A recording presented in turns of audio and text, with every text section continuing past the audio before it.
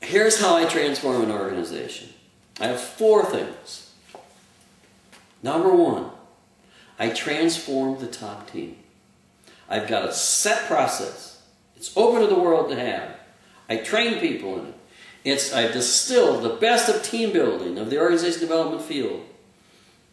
Bob Tannenbaum was my mentor. He was known as the spiritual leader of organization development. I asked 300 people at a conference once of 700, who's the spiritual leader of OD? Bob Tannenbaum. Okay, because he was the leader of teaching OD at UCLA. He wrote the first publication on team building. Okay, he's got, the books are all out there. He has the second or third most the most printed article from the Harvard Business Review. It's when he started to discover that the participant organization was better when people were important. Was that article. He laid out all the different kinds of management. And so there's a process to do that. It takes 2.5 days. You can't do it in less. Because the people have to sleep in their data twice, says Jack Gibbs, says Carl Jung. Says Dr. Jubb now in New York, just discovered that again. It takes so many hours for some data to go from one side of the brain to the other. From the rational to the creative breakthrough. Number 2, I then transform the critical mass of the group that they lead. Okay, so at the DNR 10 years ago, transformed the top team, then I took the next 300. Okay, and I hope to go back there now and at least transform the top team again. There'll be one person on that team that was still with me in the past that still remembers. Transformation is sustainable. They still have a committee there that I created, the transition team, that's responsible for change in the organization. It's stayed for the 10 years since I've been gone.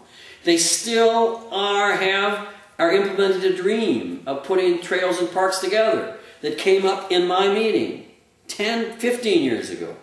Okay? That's sustainability. It took them this long before they get it together to do it, but they're still doing it. They're still after it. Okay. How I transform that next level is I get an outcome and a purpose from the top. I have them give me a diverse max mixed group of 8 to 25 people. It represents the organization. I sit with them from 4 to 8 days. And we come up with a design with the most robust processes that I kind of give them to start with, and we create new ones and different ones. Until we know in that room, in consensus, everybody believes that transformation will happen. It'll be the most exciting, the most profound, the most honest, the most organization changing, individual changing that organization has ever had in its existence. And I don't give up until I get that. Everybody says. So when we were doing the Department of Agriculture here in Minnesota, federal, after 4 days, we thought we had it. In the elevator, some people say, no, I don't think we really have it. We had to come back and I had to work free for 2 more days to get it. So we get an interactive design where no one gets to give a lecture more than 20 minutes, even if it's the CEO or if it's the President of the United States coming to give a speech. Because a young generation today hasn't got an attention span over 7 minutes. Okay? And when I started this, it was 20. So no one speaks. And then we have a dialogue between the CEO with the outside expert and the room. One little activity, the one that's used the most. Give the talk, 20 minutes. No PowerPoints, speak from the heart.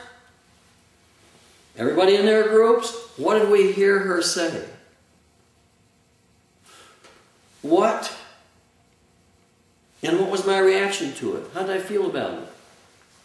And this is what I believe about what she said. And then what questions do I have of her? 20 minutes, they have a discussion. It's an exciting discussion. Then we go around the tables and say, what did you hear? What did you believe? And all of a sudden we start to get themes. They all start to believe in the same stuff about it. And so now we're starting to get system intelligence, buy-in. Then they ask their questions. Not their question for an individual.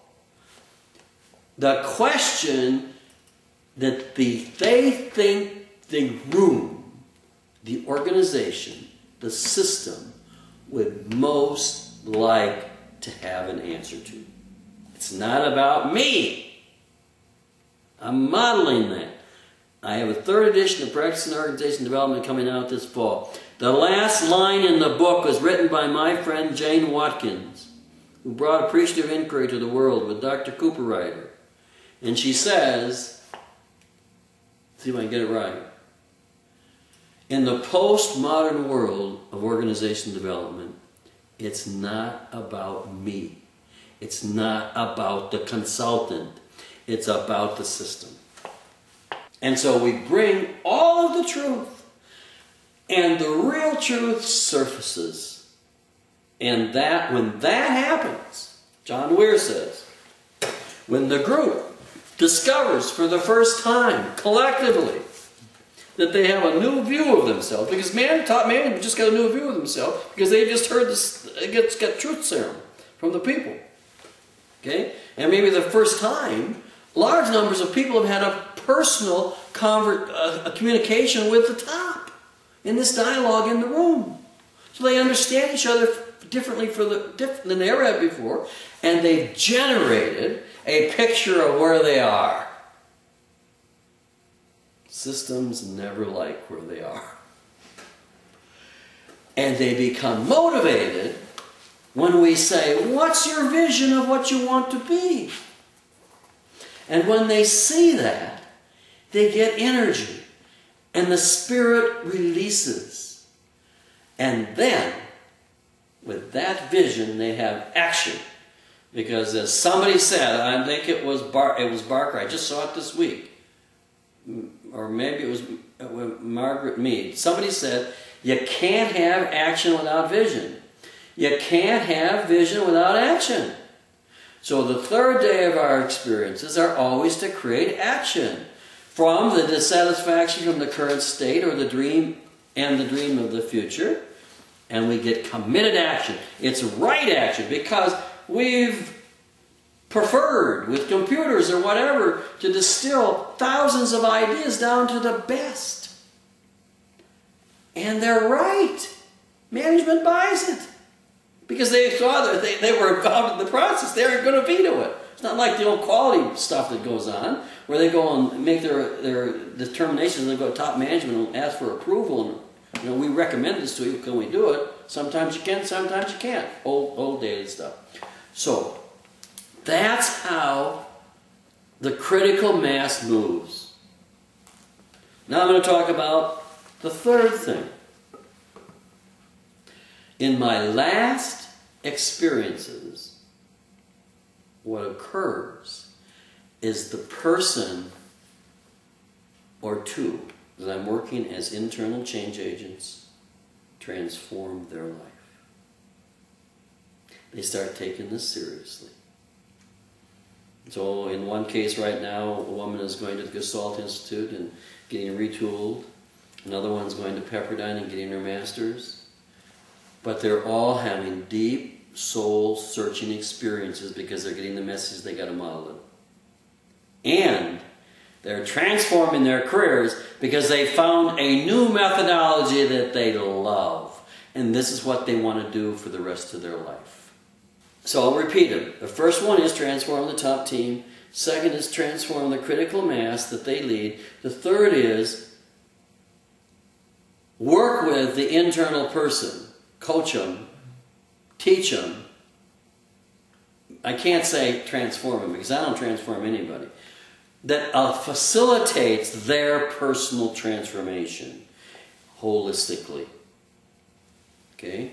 Number 3 is just simple, is to sustain transformation. And Dr.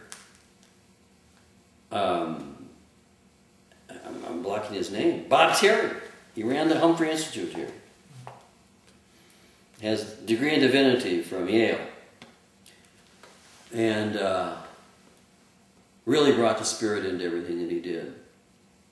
And he was my #1 keynote speaker for any of my large groups. The Pacific Power out west called him Santa Claus on speed, because he was so energetic, and he was big, and he had a big gray beard and so forth. What he says in his company that still goes, it's called the Authentic Wheel, Authentic Leadership, okay, is that action will sustain itself if there has been authentic leadership. By authentic, he means truth-telling. By it being real. Addressing the real issues. By addressing the whole. So he's got a whole, it's his wheel. You know, mission and power and vision and structure and existence. You can't say a philosophical word, right? Business doesn't get existence. Existence is the culture. It's the being of the organization. And so he says, that's how you get it sustained. So what happens is that my process automatically sustains itself. And I can leave. So right now at Woodbury, they just got a national award because I did the first whole system transformation session with them, with their fire, police, and emergency services. Oh, there was resistance to what the bill wanted to do, because they wanted to integrate them for cost savings. And we've saved lives. Because when I was working there, we had a fire. Who got to the fire first, right? The police. You know, they're more likely to be out and about and close. More of them. There were people in the house. The policeman couldn't go in and save their life. He's taught not to do that. It's dangerous. They died. If he was now there, because he's been trained in emergency firefighting, he'd have gone in and saved their life. Because the firemen know how to do it. The air, and they do this funny little things. Okay? Because the daughter who had gotten out next door saying, "Help, my mother and dad are in there." Couldn't do it. So that's the dramatic point. But here, 3 years later, they've just gotten an award. The whole system transformation process is still going. I'm working with Dr. Fonstock. He was the person I trained. He's still working with him. It sustained itself. Most consulting gigs stop when the consultant leaves because they didn't transform it into the being, the soul, the spirit, the life force of the organization.